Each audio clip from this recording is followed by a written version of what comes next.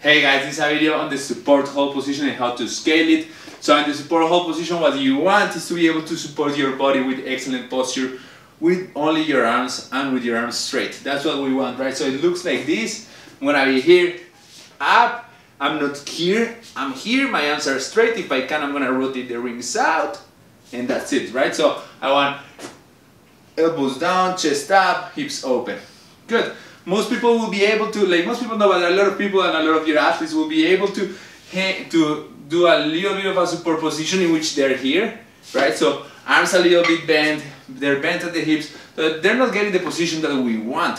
So when you're scaling them, don't let them get away with that. Ask them to practice good position. Otherwise, they're never gonna get that endurance. They're never get to that position. So have a box in front of them. Ask them to have their feet, their legs very straight, feet very straight. The farther away, the harder. The closer, the easier. And ask them to get into a good solid position. If having the legs straight is too hard, then allow them to bend. But require that they get that nice support hold. That is it. Give it a try.